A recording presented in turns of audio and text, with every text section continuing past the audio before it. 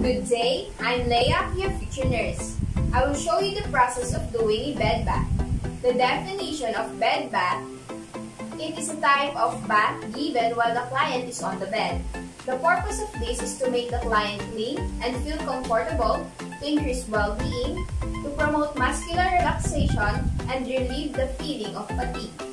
The needed equipments are wash basin, bath blanket, bath towel, washcloth, patient's gown, hamper for soiled linen, gloves, soaps, hygiene supplies like lotion, powder, or deodorant, Kelly pad, and bedpan or. Remember, Kelly pad is a simple medicine device to funnel liquid secretions and collect it in one area, while bedpan is a receptacle used by bedridden patients as a toilet. It can be used by male or female, while urinal is a urine bottle for male.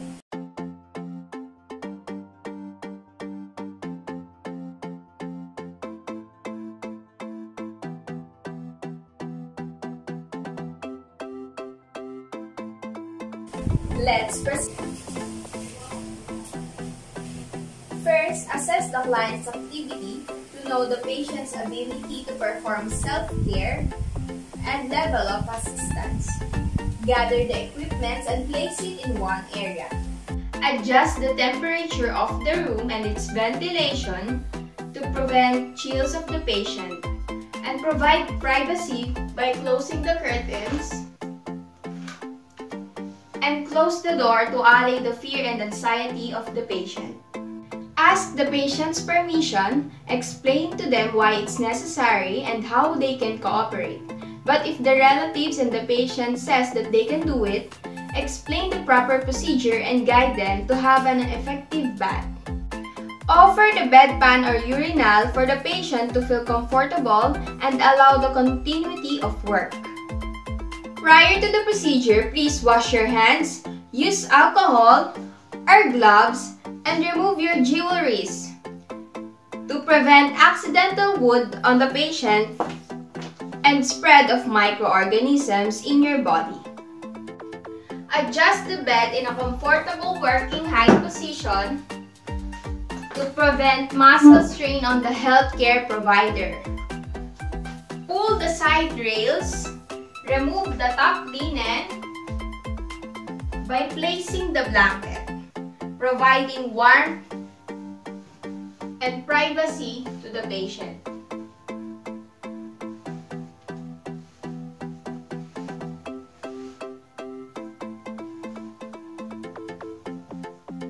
Before we bath the body, we should do hair shampooing first. It is cleaning the hair while the patient is on the bed. Its purpose is to stimulate blood circulation to the scalp, increase the patient's comfort, and assess hair problems like matted hair or dandruff. Let's follow the procedure.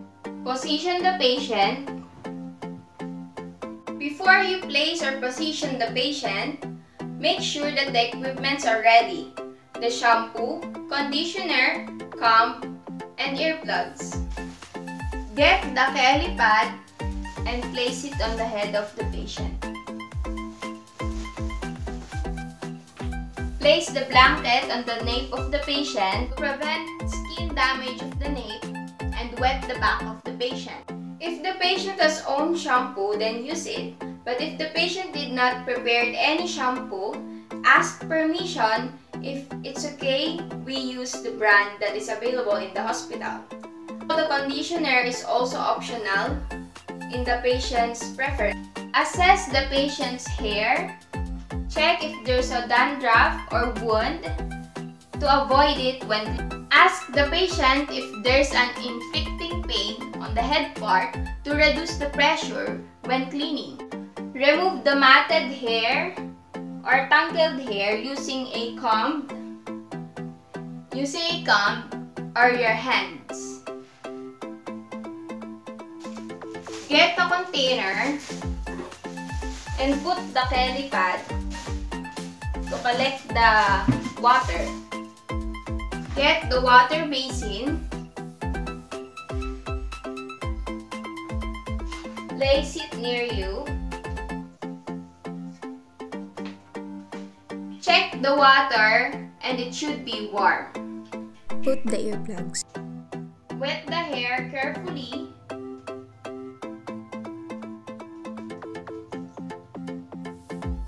And use shampoo. Rub it in your hands. Scrub the hair's patient in circular motion. After scrubbing the hair in circular motion, wash it carefully. Remove the earplugs and pat dry the patient. Dry the hair's patient using the cover blanket in the helipad. Get the washcloth and knead it in your hand.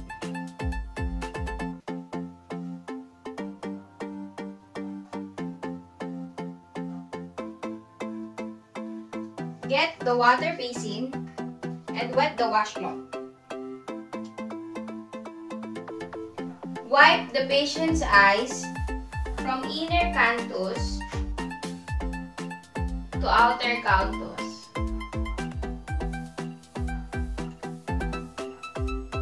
In only one direction to prevent entering the microorganisms and avoiding irritation in the eyes.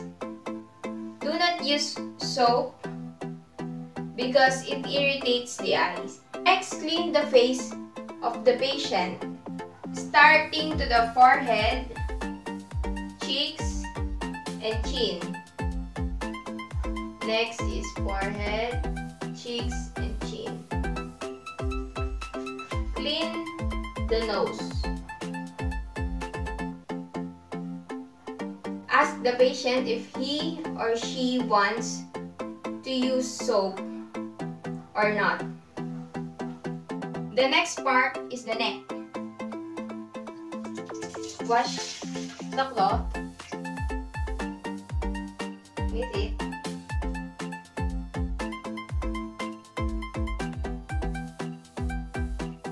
Let's start from back of the ear down to the neck. Back from the ear down to the neck.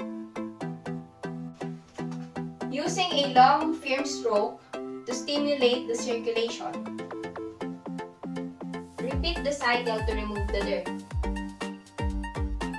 After that, remove the washcloth and pat dry it.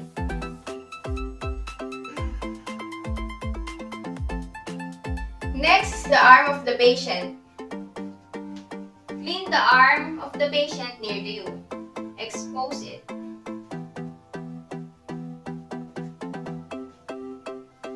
And place the towel under the arm.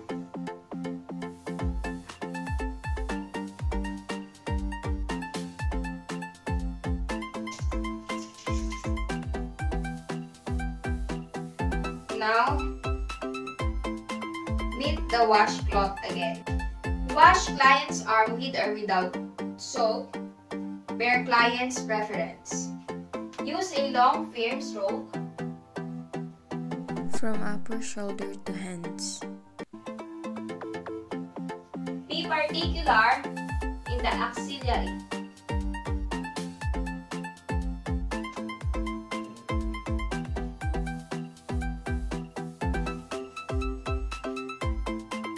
You can directly clean the fingernails in the wash basin. Clean thoroughly the between fingers. Now pat dry.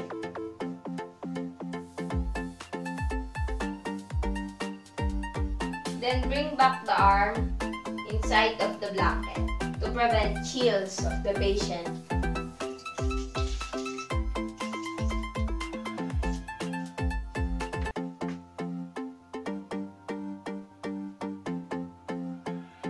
Then next is wash the upper part. Wash the cloth and knead it again. Use long, firm stroke from neck to the abdomen and the umbilical cord. Be particular in it.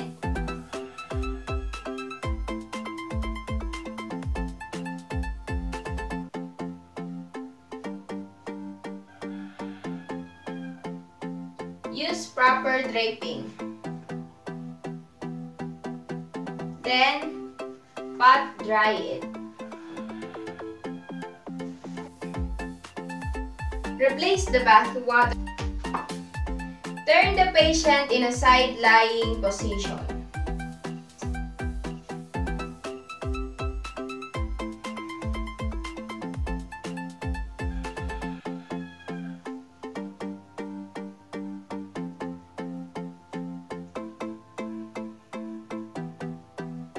Wash the cloth and knit it again. Then use a long, firm stroke, starting from the nape, then to the buttocks. Be particular in the buttocks.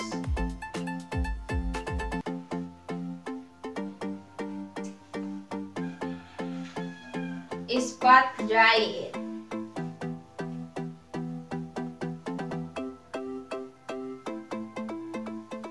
We will massage the back of the patient. We have 3 types of massage. Use lotion or powder per the client's preference.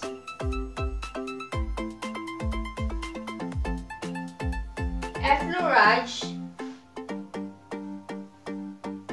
We are starting from the lower part to upper part. The next is the petrissage.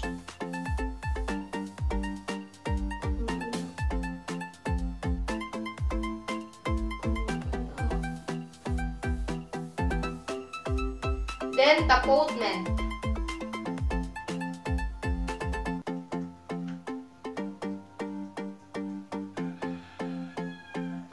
After massaging the back of the patient, return to the original position.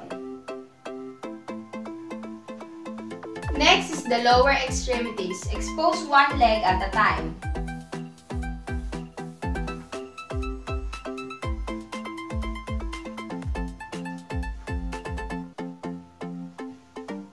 Then place blanket under the leg. Position it. Get the washcloth, knit it,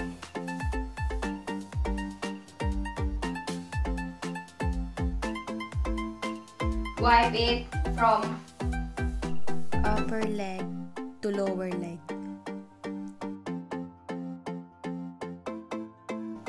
Be particular in the popliteal part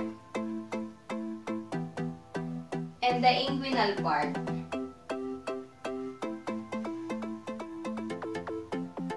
You can also directly clean the foot and then pat dry it using the blanket.